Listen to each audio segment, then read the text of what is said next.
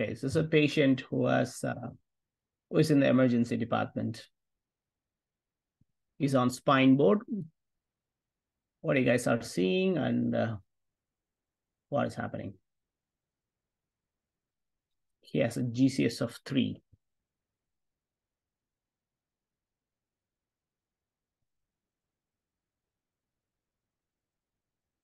I don't know how many of you are working in trauma center. This was classified as red trauma. That means severity of trauma is high.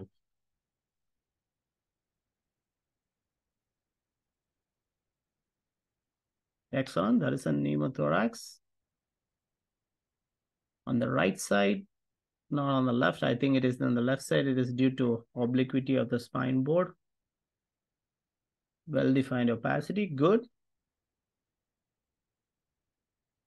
What do you think the well-defined opacity is in a patient of trauma? I intentionally avoid saying what is the modality of trauma so that you guys can find it. You have the evidence on this radiograph. Good. Contusion. What might be the cause of it? Fat embolism can be. Lung laceration usually. Good. Gunshots. Excellent. So I'm from US. We have a lot of guns here. So these two are the, metallic bullets. And there is an opacity here. We don't know what it is, whether it is the track of the bullet or it is contusion or it is in order to call it as laceration, you need to have air fluid level.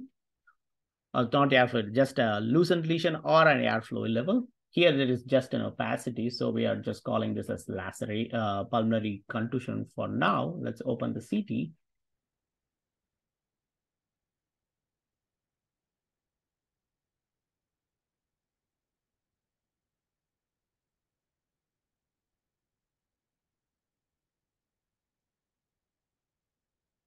So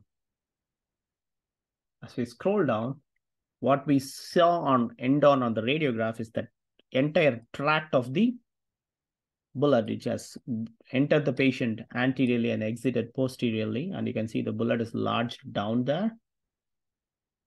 And there is an additional bullet on the left side as well.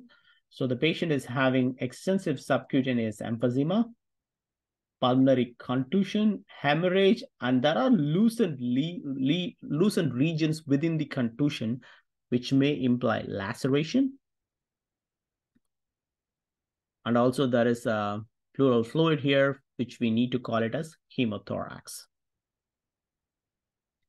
in this setting of trauma. And there is contusion in the anterior lung as well. So this is a patient who underwent a bullet injury with a linear tract. Look at the contusions on the left lung, but we are not at all seeing it on the radiograph. So the radiographs are always underwhelming. That is the reason you need to do CAT scan in a patient of trauma, because up to 30 to 40% of lung parenchyma can be missed on portable radiographs.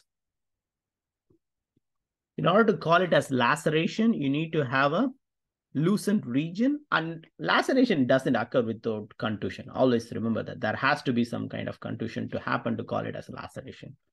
And there has to be, like you can see here, there is a loosened region noted here within the area of contusion. You can call that as laceration. And if you call it as after a few weeks, if you still see the loosened region, you call it as traumatic pneumatosis. And there is, as you guys mentioned, there is trace pneumothorax on the bilateral region, right here as well.